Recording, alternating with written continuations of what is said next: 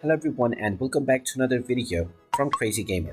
In this video, I'm going to show you how to turn off notifications on the Garena Free Fire game. So let's get started right away. Now, if you don't wish to receive any notifications from the Garena Free Fire game on your device, then in order to change this setting, simply locate the Free Fire game on your device and long press on it. You will then see the application info button. Go ahead and tap on it, and this will take you into the app info page.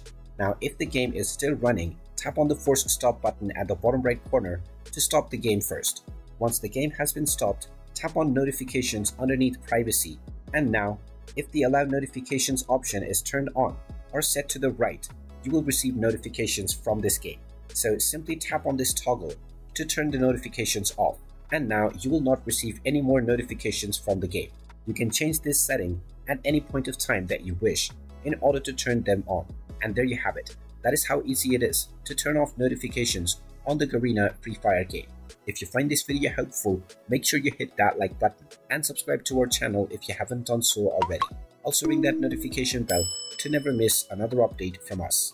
Thank you for watching, and I will see you again in the next video.